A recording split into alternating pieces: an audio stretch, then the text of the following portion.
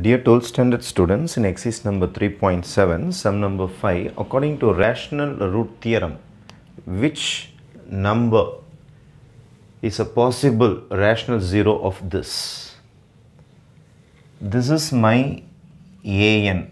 An is equal to 4. This is my a0. a0 is minus 5.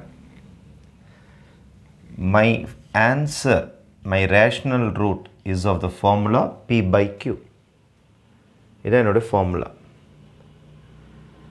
P எப்படி இருக்கணும் அப்படினா it must divide minus 5. P must divide minus 5 and Q must divide 4. You have to write the factors of minus 5. That is, if you write a number, it must divide minus 5. Q must divide 4 such that the GCD of P and Q, or highest common factor, must be 1. That is, they must be prime numbers, co-primes. They must be co-primes. Their HCF or GCD must be just 1. Fine. What are the numbers which divide minus 5? Upon the possible values of 5 are plus or minus 1 will divide 5, minus 5, and plus or minus 5 will divide 5. That's all. Then what are the numbers which will divide 4? The possible answers will be plus or minus 1 will divide 4, plus or minus 2 will divide 4, plus or minus 4 will divide 4.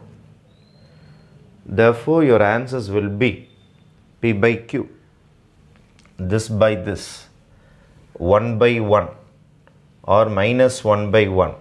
Any number you can choose as numerator. This is my numerator and this is my denominator. Right? Appo plus 1 by minus 1, I will get minus 1. Appo this may be the answer. This may be the answer.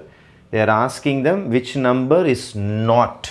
Which number is not the answer. Right.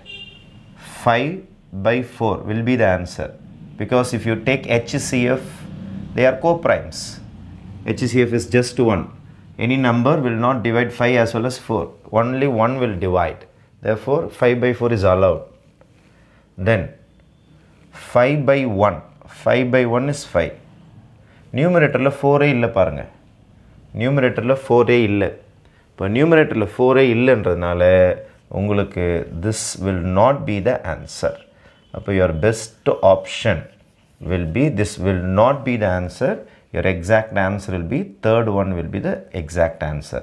But this is your answer because numerator la 4 illa, denominator la 5 irukku illa, sorry. மேலே 4 illa, கீழே 5 illa. 5 by 4 is allowed. ஆனால் 4 by 5 not allowed. Not தான் கேட்டிருக்காங்க. The exact answer will be third option. Okay. Thank you.